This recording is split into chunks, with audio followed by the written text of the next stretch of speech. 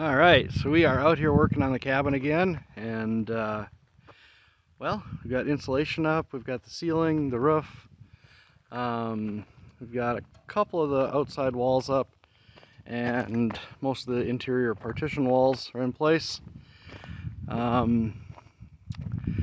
Next thing we've got to do is, well, finish that one little strip there.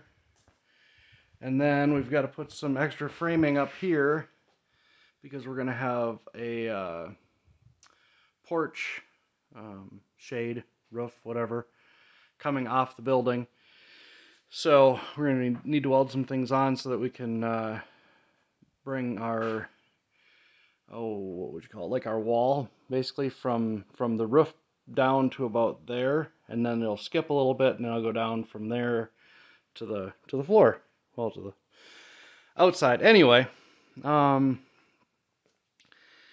so we've got some work to do on the front before we can start putting tin up, and we've got that other side over there. We just need to put the door in, and then we can start putting tin up and on the east wall here. And this is our closet, along with a little secret door going into the utility room there. And then this will be the bathroom. We decided to steal a little bit of room from the utility room to make a bigger shower and whatnot. And then this was going to be a second bedroom, but decided to make that more of a living room area. And so we got the living room there, kitchen, you can see the sink, and there's the sink window. Had to move that down a bit because that extra few inches made it so you couldn't see if you were a bit vertically challenged. Anyway, so that's where we are with this. Oh, actually, that's not where we are. There's more done here. Let's go outside.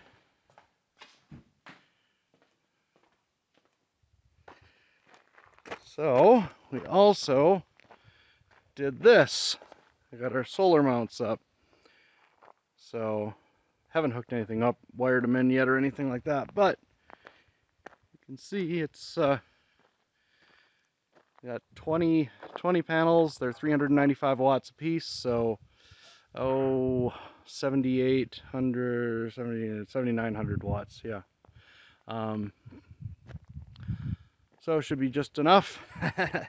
Then we'll have a little over 500 amp hours of battery at 48 volts, so that'll give us somewhere near of 26 kilowatts. And then we'll have split phase power with 13 kilowatts of inverter. And when we get to hooking that stuff up, I'll make some more videos, and that is that. So we're gonna finish packing up and then head home and eat.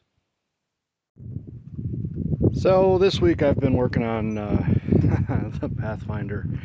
We had our hubs have been grinding a little bit for a while. Not too bad, but you know, enough to make you think something's going wrong.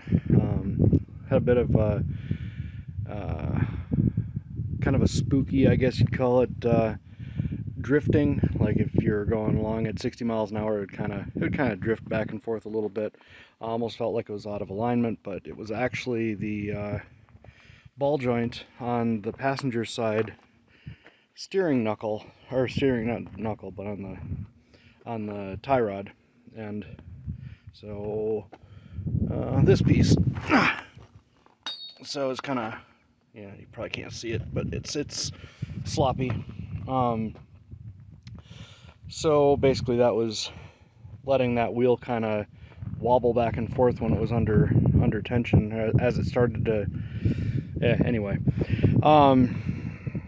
Yeah, and then other ball joints were starting to go a little bit, and we had the rubber bits in here that were kind of soft.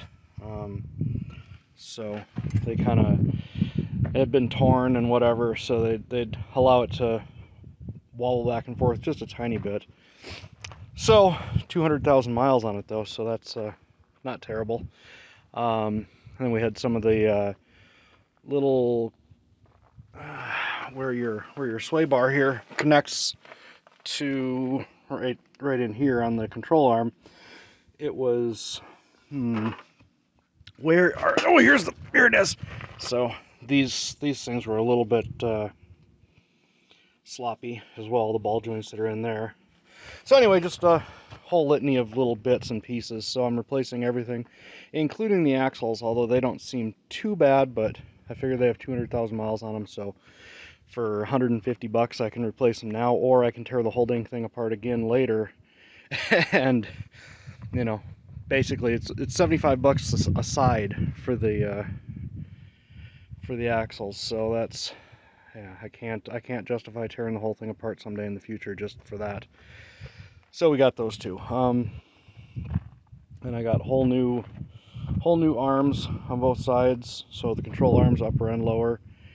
And but the only thing that we're not replacing is the brakes, because we replaced those before we left home Minnesota. And yeah, we've put about 20,000 miles on it since then, and the brakes still look perfect. You can see, I mean, there's the wear indicators on them. So, and same with the shocks, or the struts, I mean, up front. We replaced the shocks in the rear, but we did not replace the springs, so I've got a set of those. We're going to replace them because it does bounce a little bit, because the springs are pretty weak. Anyway, so I'm going to get back to work on this. Oh, one other thing. The reason I'm replacing the control arms, one of the reasons, is these bolts were all seized. I had to cut them from here, so I could not get them out. I tried using a press, and I had air hammer and beating the hell out of it with the sledge. I only had one of the 4 bolts on the lower control arm, this one right here, that I was able to get out, and even it doesn't look real good. So one of the things that's holding me up is waiting on UPS to show up today so I can get a new set of bolts for that. The upper ones all came out, but for some reason, probably because salt water and whatever got crammed up into them, the lower ones did not come out. But all in all, that was the only thing I didn't anticipate, was not being able to get those out, which also makes me wonder, oh yeah, the the alignment. I don't think Tires Plus ever did the alignments when I brought this in. It kept feeling weird, even in Minnesota, you know, when we first got this vehicle. I was like, I don't know, it feels like the alignment's off, but they're like, oh no, it's fine, it's fine. And yeah, I end up I'm trying to find one of the nuts here, but I basically cut the nut in half and just hit it with the crescent wrench. I wish I would have grabbed. Okay, so I found half of one of the nuts, and you can see here I basically just took a grinder with the cutoff wheel and cut the nuts in half. I didn't really have to worry about getting into the threads and whatever, because these are just garbage anyway after the fact. But anyway, I cut them through there and then put a crescent wrench on and just boop, knocked those things off, and so worked great. I actually bent one of my regular wrenches trying to get that nut loosened up, which is why I'm pretty sure that the people at the tire shop never even did anything for alignment, because I mean, yeah, I don't know, maybe they did, maybe they didn't, who knows. But at any rate, now I can do it for real, and I don't know if I'll bring it to a shop and have them do the computer alignment, or if I'll just do it with a string. I was actually watching some videos on how to do it yourself, and it's like these race guys, they're like, oh, we do it ourselves because it's better than the string and the little ruler and whatever is more accurate than the laser alignments you can do on a machine. I'm not sure if I believe that or not, but Anyway, it sounds interesting, and if I can get it close enough that race car guys are cool with it, I'm sure it'll be good enough for me driving down the highway. Especially since the first 3 or 4 miles will probably knock it out of alignment anyway, going over all the dang bumps out here. Anyway, I'm gonna get back to work now. All right, so it's supposed to rain for the next 3 days, so we're back up here at the cabin today. We got the tin up on the front a few days ago, but we had this section right here. Let's see if I can point at it. That little purlin going across the middle there, that's where the roof for the porch is going to attach to, and so we got that in today. And then we had the plastic up above. We added a few more layers of tape onto it just to make sure that the rain doesn't get at it. We didn't have time to put the tin up on the other half today. Probably would have actually. We were afraid it was going to start raining or start getting windy, but it's actually completely calm right now. Strangely enough, it's supposed to be like 20-mile-an-hour winds right now, according to the weather people. Anyway, so this coming week we're going to get solar hooked up, and then we can start working on drywall and other stuff. And well, actually, first we have to get wiring pulled and water, because the drywall is going to go over that stuff.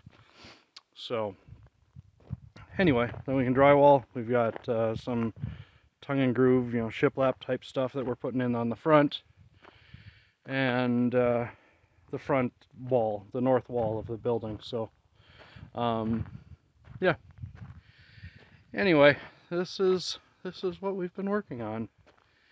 We're gonna we're gonna work on solar and water and other things. Water tanks are going back here in this, where the color's a little different. This thing here, that's where the 2 big water tanks are going to sit at, and then we're going to run our water pipes in a trench, basically there, and then there'll be another trench that goes all the way over to there, and then over to the septic.